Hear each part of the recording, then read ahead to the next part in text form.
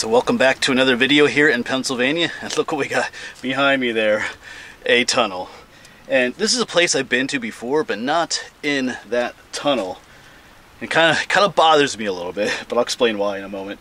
But anyway, we're going to do a little flashlight review too. This is the TC20 Pro from Thrunite. So we're going to use that when we go exploring in there. Let me show you where we are first. So this place should look familiar to you. This is the Sweaterra iron furnace. We filmed here not too long ago. And down in here, I believe this is where the water wheel was. I believe some water came down through there, hit the water wheel. Of course, the water wheel was used to operate the bellows that would force air into the furnace to heat it up. And, you know, I've been here a number of times, even before I started filming. I always kind of noticed this little opening back here, but I just thought it was a small culvert, no bigger than what you see. You know, that's maybe 2 feet across and maybe a foot high. It's really not that big at all. So I never really thought much of it until I watched someone else's video. So there's a channel that I watched called Topo Ranger. I believe his name is Brett. I'll put the channel name down here below. But he was here not too long ago.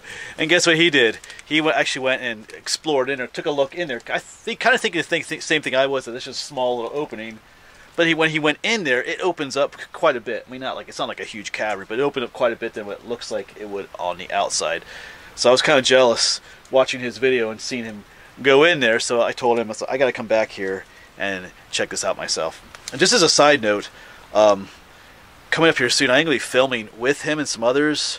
Some other people I've mentioned in the past, Hiker Dude Dad, there's Topo Ranger, and someone else called Simply Explo Venturing with Lewis. All three of those, we're going to do a little hike and explore together somewhere. So that's something coming up that you'll get to meet them on my video, like I've kind of mentioned them all three in the past. But anyway, let's quit blabbing. We're gonna get in there, test the flashlight out, and I'll probably use a flashlight up in the old furnace too, because it is closed off at the top. I think last time I was here, I'd like to show the brickwork and stuff in there with this flashlight. So yeah, so this is once again the Thrunite TC20 Pro. So we'll see what it does down in there. So let's quit yapping and get in there.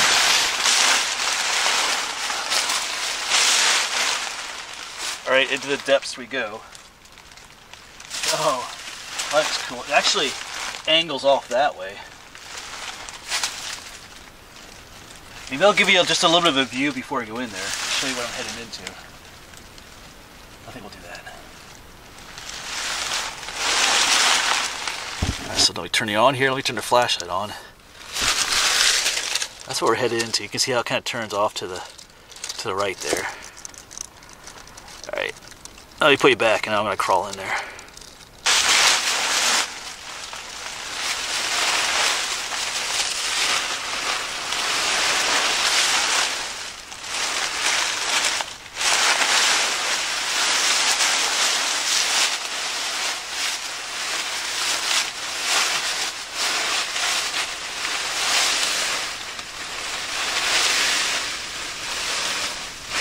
Alright, so time for you to come in with me.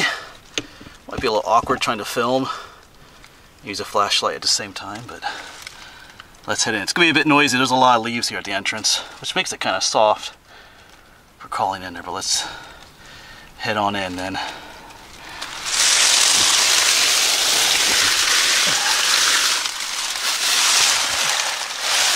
Put the light on here. Yes, that's what it looks like in here, but I gotta get in here first.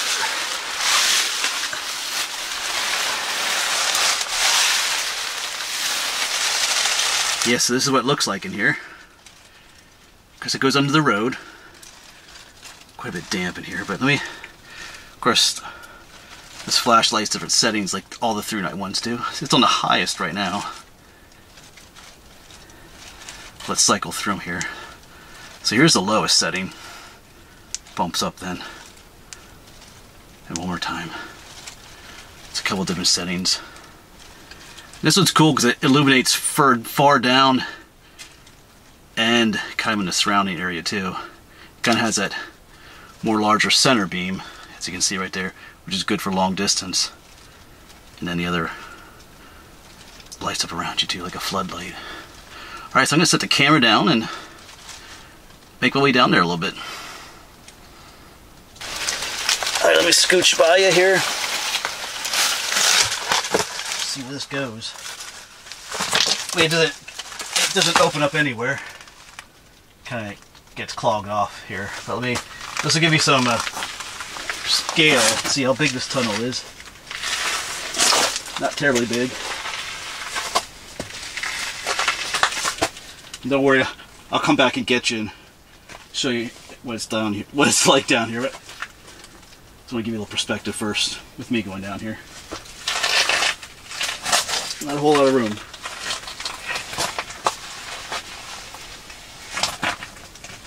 Stuck in a rock.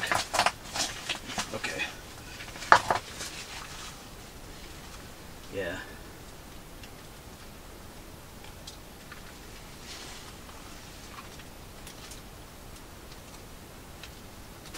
Okay, so up there is the way we came in.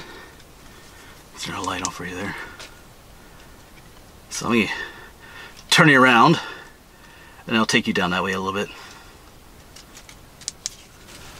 Alright, let's get the light on. Boom. Because I have it on the brightest setting. So it get a little more difficult to walk down this way. Well, I'm not walking. Yeah, it just keeps getting a little bit lower and lower. So it's just blocked off at the end there.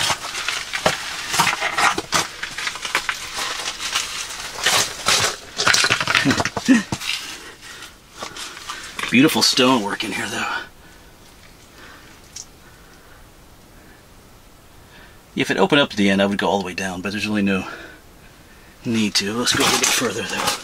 It's kind of awkward in here. If I just get on my knees a little bit.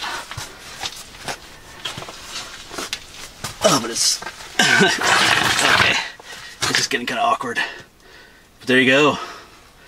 Beautiful stone-lined tunnel here. I just gotta crawl out of here again. Alright, let's head back. Yeah, it's a cool tunnel, just not the most easy to... A lot of tunnels we go into aren't, but I should have brought my knee pads along, but it's all good. Alright.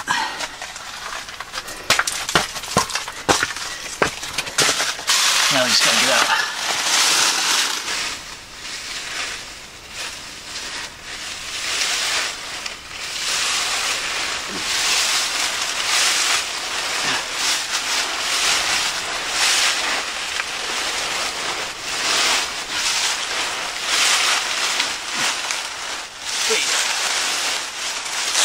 Alright, so we are out back in the daylight again. Anyway, but thanks to Topo Ranger for being the one to actually show the world that there's something actually cool down in there.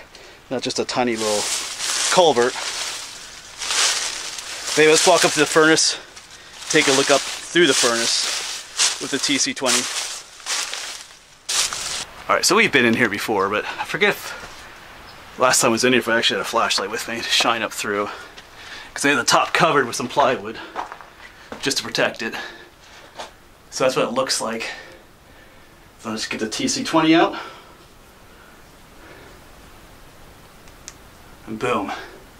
You can see all the brickwork, the fire brick that's lined in here. And the plywood at the top. Normally that would be open, but there you go. Without, there's the lowest, hold on a second here. There's the lowest setting, up and more. There you go. Of course you can cycle backwards too. And one more. Boom. So awesome little explorer. I love finding places like that. Oh, I did put a little hole in one of my favorite shirts, but that's exploring though. All right, let me show you what else comes with the Thrunite flashlight here before we head out. And as with all Thrunite flashlights basically that I show you, it is USB rechargeable. The little USB-C port is up here. You can pull it out. I'm pulling the wrong way. There you go. There's the little charge port.